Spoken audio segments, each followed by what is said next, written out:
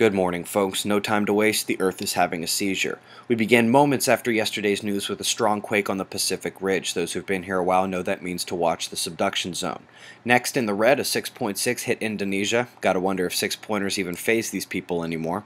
After that, the story was California and the Virgin Islands taking turns quaking. A bunch of four-pointers rocked the Caribbean, and for those who don't know why we care, it's because the topography suggests the potential for a catastrophic landslide on the north side of one of these islands, producing a tsunami that would hit, well, you see.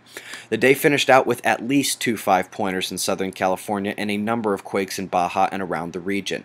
But then that subduction zone did hit. A 7.3 rattled El Salvador.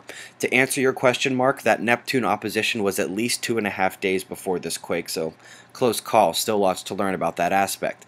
Back to El Salvador, there is no damage reported, and all tsunami watches were only centimeters at their peak. There have been several aftershocks, including a 5.1 nearby in Nicaragua. As if this area didn't have enough to worry about, you see we still expect a Category 3 hurricane. But you might notice it's set to go a bit west of where we had it yesterday. It's because most forecast models now take Isaac directly over New Orleans at the peak of the storm's power. Isaac has already drenched Florida, but when we take a look at the rainfall record set yesterday, you can see the most interesting location was Maryland. Extreme flooding in Talbot County, where 5 inches of rain fell in just 90 minutes, nearly an inch in 10 minutes in Carroll County. There are others here as well. This link is below. It's easy to use. So what caused this midday geomagnetic disturbance yesterday?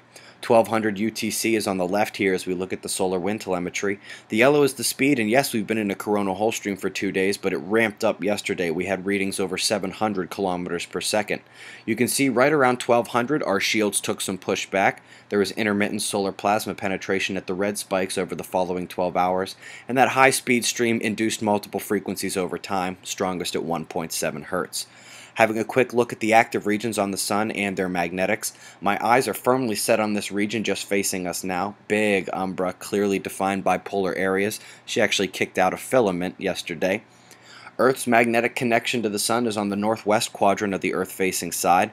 We do only have one active region up there. Bipolar, relatively stable. As usual, here's a look at your star. Those thin dark plasma filaments are still a primary eruption watch. Let's hope for no more big quakes as well. Eyes open. That's the news, folks. Be safe.